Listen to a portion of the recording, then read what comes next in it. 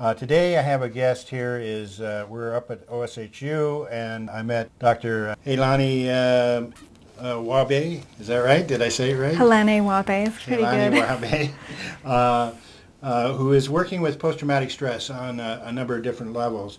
Recently I saw an article on Huffington Post about brain scan, the indivisible damage of post-traumatic stress.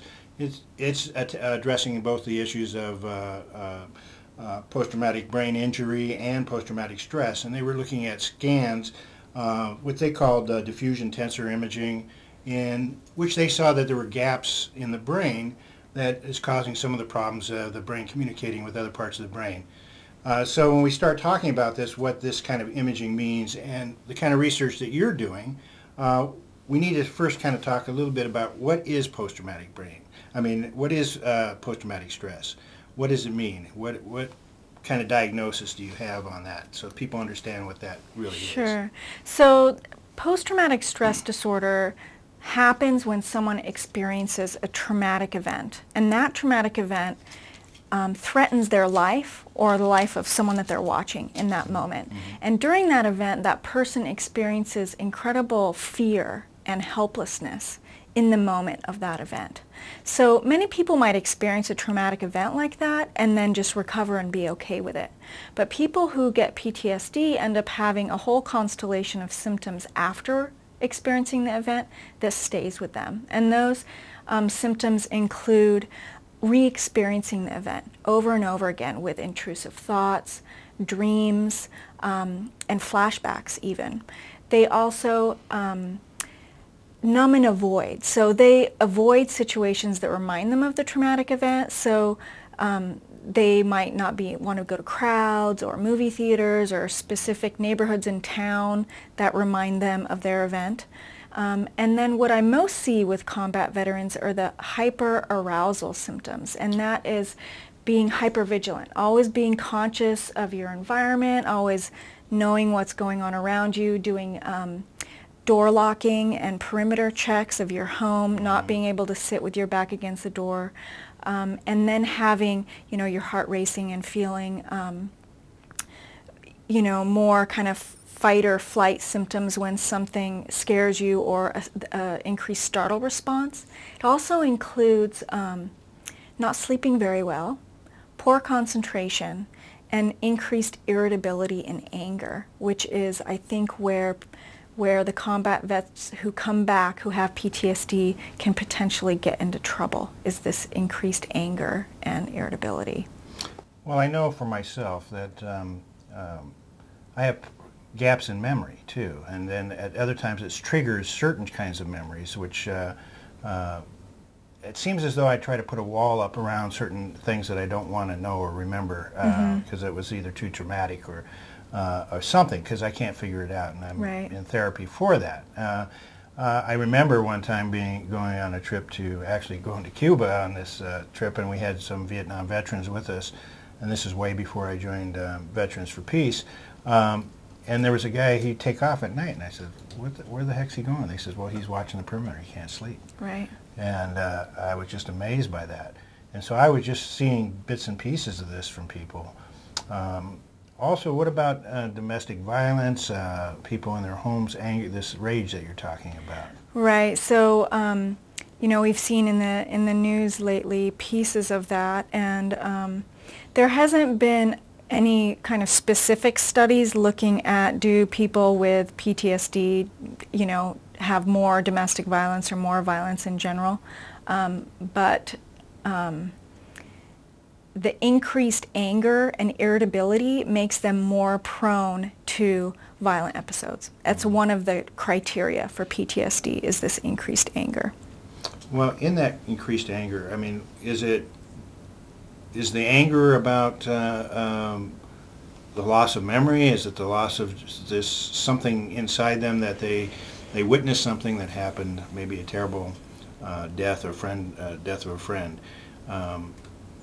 Is it just that event? I mean, there are people that have suffered terrible, the victims of war, and we don't hear real studies on the victims of war, or I've heard some studies which say people that are fighting in their own country don't suffer post-traumatic stress in the same levels that we as somebody that goes over to that war and are an aggressor, let's say. So is there a difference between aggressor and somebody that's defending themselves in a situation? You mean their trauma, like the yeah. trauma that affects them? I don't think that the irritability and anger is directly related to the traumatic event. So it's kind of like people with PTSD have a short fuse, and it doesn't matter what the context is. They could be cooking dinner, and a pot falls on the ground, spilling the dinner everywhere. That would make anybody mad, right? But it would make them more mad. They might slam cabinets or kick the table, or you see what I mean? So it's kind of like just this underlying irritability and anger that is present for people with PTSD, regardless of whether they were an aggressor or the victim. But the traumatic event for PTSD, you have to feel incredible fear and helplessness. So combat veterans are often in both situations where they are the perpetrator and the perpetratee, and so they are in these situations where they might feel incredible helplessness and fear, whether they're being shot at or whether they're shooting someone else. And so on some level, it doesn't matter what role you're playing in the event, you can still have those same emotions. Does that make sense? Yeah, it does make sense. I mean, I've talked to many friends who just returned and stuff, and they were saying that they've been put in situations where they have to fire back, and they didn't want it. I mean, it's the idea that they're trying to save their lives. So, like you say, there's fear. There's also there's some people that are upset that they were put in those positions when they felt that they didn't have to be put in those positions. That sense of helplessness. I feel that when I hear veterans coming back and trying to go through to get help, and then they find themselves unable to go through the bureaucracy, or they go through, just recently we had somebody who was homeless, and we're trying to help them get a place, and we called up a place, and you put on this line, put on that line, put on this line, go be referred to this person, and you get somebody, and they say, we have to refer you to somebody else. And their anger just goes sky high, and they can just hang up that phone, and it's hard to reach out to them. For me, I do Tai Chi as a way of trying to release the stress that I have in daily life, and when I'm dealing with things that are just really bothering me because I constantly think about the war. I constantly think about what happened. My brother also went into the service with me, and he's literally, only given a few months to live. So we had gone through these things, and those kinds of stressors, I can't seem to stop. Every time I turn on the news, anytime I'm dealing with somebody seeking help and trying to get them that help. So it raises my level, and I know that people that are trying to find that help. One of your studies is basically trying to help people dealing with that stress, right? Right. If I came into you and we began talking like this, and I'm telling you about my story, where would we begin? How would this work? Well, this specific study is for combat veterans with PTSD. So the first thing that I would be doing is establishing whether you're a combat veteran and whether you have PTSD. And so that's basically an interview that you do with me that usually takes about an hour, hour and a half, and sharing your traumatic story and how it affects you today. And then I make the diagnosis of PTSD whether you have it already or not. So you may have a diagnosis of PTSD, but I will still go through that interview. And then if you are eligible to continue and you want to continue, then we would set up a time for you to come back and collect information from your body, because the goal of this study is to look at how meditation and slow breathing affects the systems of your body. And that is through trainings that happen once a week for 6 weeks, and then with home practice. And so I kind of want to back up just a minute, because you started with the brain imaging study. Right. And you might wonder, well, why are you looking at meditation for people with PTSD? Right. And I've been interested in mind-body medicine and meditation for a long time, and as a practitioner and as a physician, and so it's always been something that was interesting to me. And I started reading about brain imaging studies of people who meditate, and there are certain parts of the brain that regulate emotion and help us kind of calm down our emotions in periods of stress. Right. And people who meditate, this area of their brain is less reactive, meaning that they aren't as reactive to emotion. It's called the amygdala, and it regulates our fear response. Then the front part of the brain, that's kind of the manager of what we perceive from our environment and how we're going to react to it, was working really well in people who are meditating. And then I got into PTSD, and when you read PTSD imaging studies, you find the opposite pattern. So their emotional reactivity areas are overactive. So when something triggers them, they're overreacting to the scenario, and the frontal part of their brain is not working as well. It's not able to manage it as well. And so my thought was that meditation would be a great therapy for people who had PTSD because of that brain imaging. And so meditation includes lots of different aspects to it. And part of it is specifically mindfulness meditation, which is what I'm doing. The mindfulness piece is about really being conscious and present in your body in the moment. And so with that, it doesn't matter whether you're focusing on your breathing or walking or eating, your attention is always on exactly what you're doing right now, which can also help people with PTSD because the flashbacks and, like you said, the memories keep coming in. So it's like, okay, now I'm coming back to now. Now I'm coming back to now. Anyway, skeptics might say, well, when you meditate, your breathing slows down. And we all know that when you slow your breathing down, it increases the relaxation response. And so that's why meditation is working. So the goal of this study is to kind of tease apart if it's the kind of meditation, mindfulness piece of it, or if it's the slow breathing that is helping people with PTSD reduce their symptoms. Well, how does your study show that is the case? I mean, you're using EEGs, right? Yeah. So we're looking at brain function through EEG. We're also looking at heart action, heart rate variability, and heart rate, respiration, and blood pressure. And then people get put into one of 4 groups. The first group is a meditation group. That is just meditation. It's like a body scan where they focus on different parts of their body. The second group is a meditation that's focused on slowing their breathing down consciously.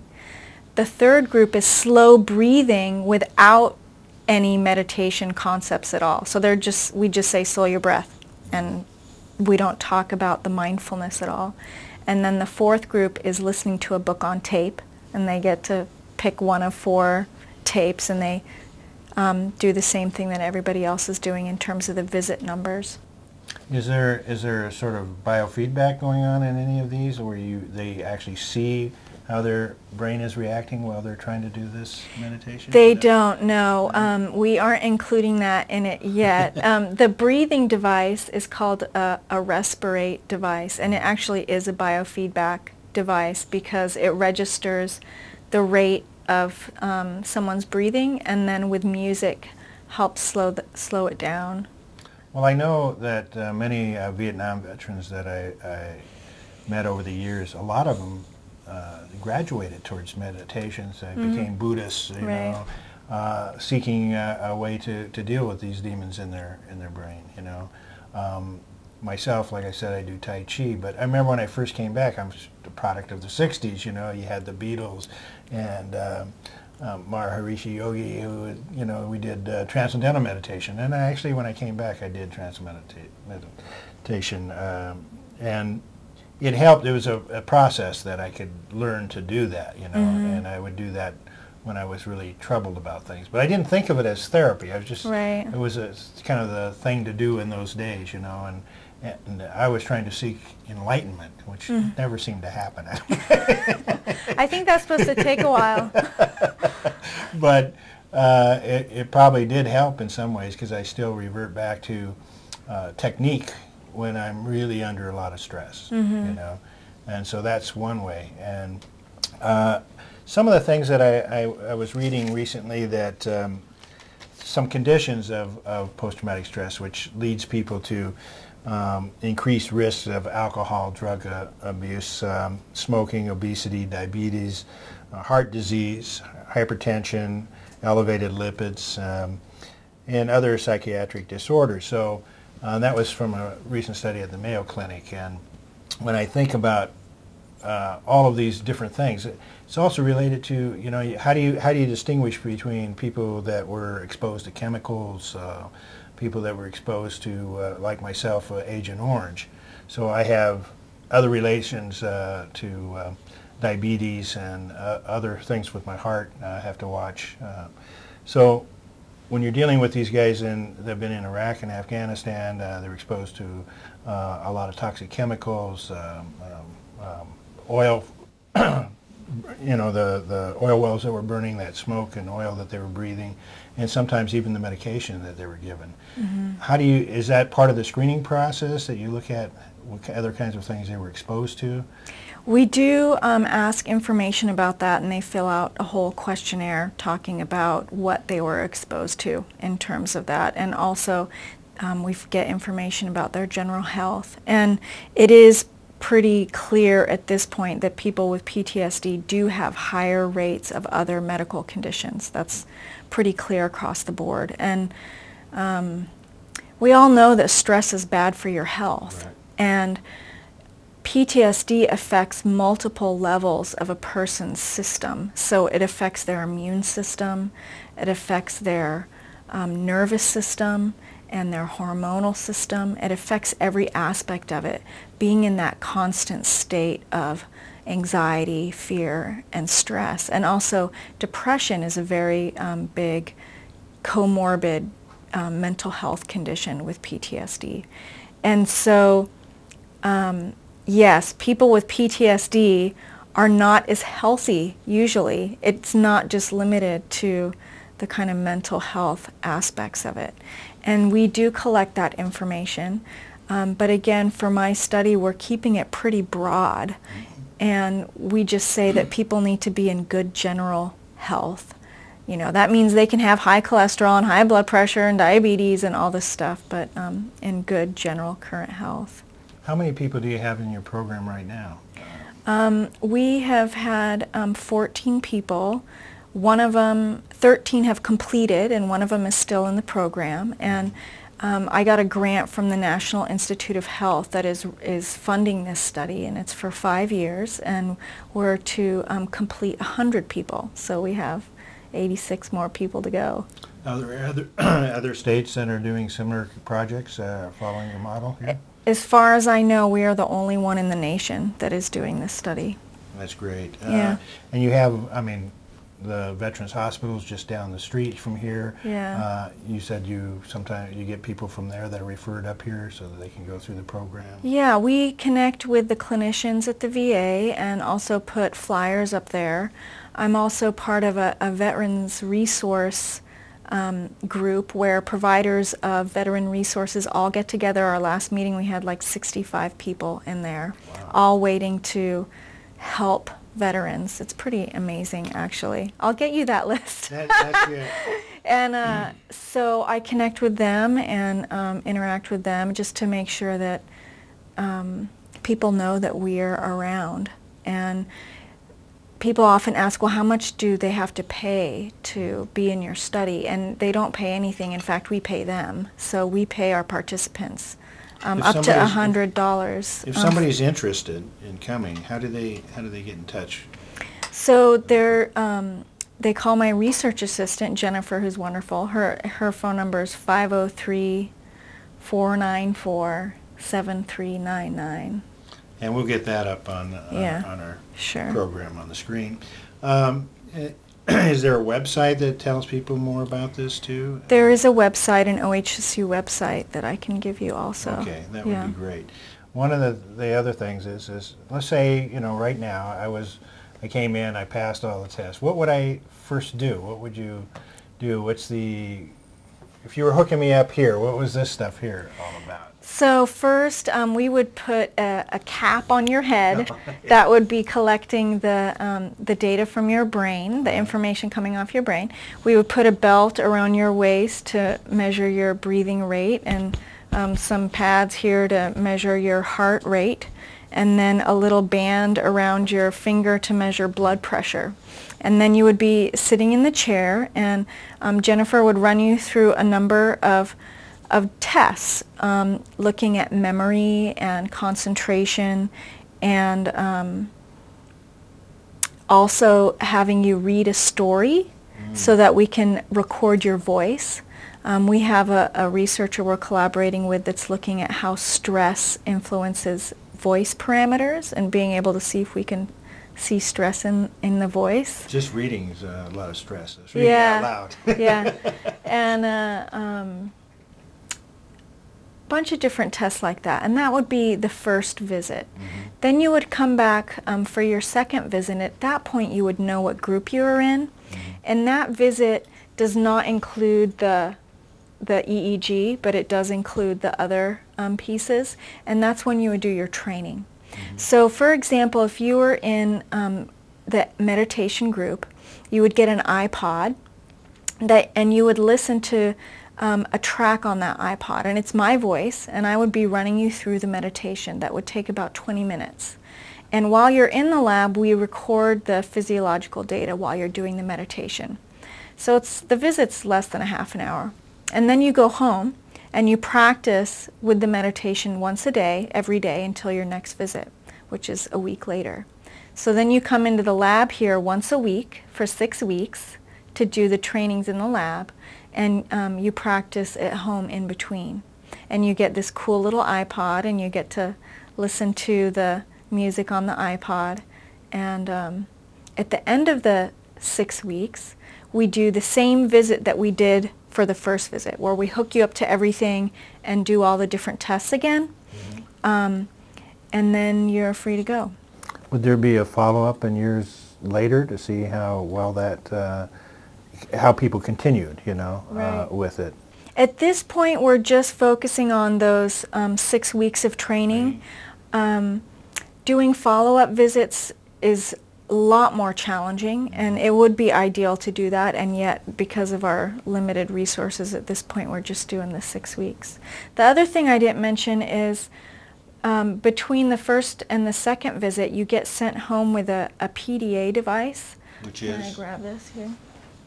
This is a little device that is a little computer. These are personal desk computers. I forget what they're called. And it gets scheduled to go off 4 times randomly in a 24-hour period. And it beeps like that when it's time for you to open it up and do a couple tasks. So the first task is a voice recording. And so you say who you are with, where you are, and what you've been doing for the last 10 to 15 minutes before the alarm went off. And then it runs you through a bunch of different questions. How relaxed are you? How stressed are you? How do you feel you're coping? Are you in the present moment? And you just kind of tap on the screen. And then it does a 2-minute attention task where you push the screen when it's an O, but don't push it when it's a Q. And it's flashing very quickly. And so you have to be very focused and attentive to be able to do that properly. So that will happen 4 times in a 24-hour period. You get to tell Jennifer when you're going to be working or sleeping, or, you can't do it during this time because I'm going to be busy. And then it goes off randomly during those other times. And so does that just directly come here, or do they bring it back in and read They it? bring it back in, and then we download the data. And this happens at the beginning of the study and the end of the study. And what we call this is experience-based sampling, because being in the lab is very different from being at home. And so we get to see what their experience is like at home, which is, I think, interesting for people with PTSD. Yeah, there's a couple other things I wanted to mention to people. That one of the things is we're talking about post-traumatic stress. Right now, from the Afghan and Iraqi wars, we're talking about I think it's around 350,000 people with post-traumatic stress and almost an equal number with post-traumatic brain injury. Fort Hood, of course, raises the issue about what post-traumatic stress is going through, although the doctor who committed those horrible attacks upon his own soldiers, psychiatrist, didn't serve in a war zone. He did have to listen to so many stories of people that have been coming back, and then his own religious beliefs and things that were involved.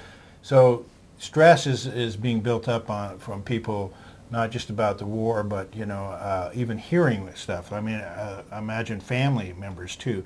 Have you worked with family members that their husband or wife served over there, and they themselves are going through like second post-traumatic stress, second person? Yeah, I don't personally work with the spouses, although I do hear the stories. And PTSD has a huge effect on social systems and relationships. And divorce is huge, estrangement from children. There's just an isolation that people with PTSD feel, that they are not able to connect in the same way that they used to. There's an emotional numbness. The nightmares are also a really big deal for spouses, because the person with PTSD might wake up, I've heard of people choking their spouse or assaulting them, or, because they're in it, they're living it in that moment. And it takes the spouse a while to wake them up and say, look, you're here, I'm me. And that is incredibly stressful for both parties. Right. And so are the spouses developing post-traumatic stress disorder because of that? I don't really know that. There is a researcher here, Dr. Louie at OHSU, who's doing a study specifically for spouses, and she does a group support system for them. Well, that's good for people to know too, that there would be Yes. an opportunity for your spouse to go through this, and also to help them understand what their spouse who had served in combat Right. was going through.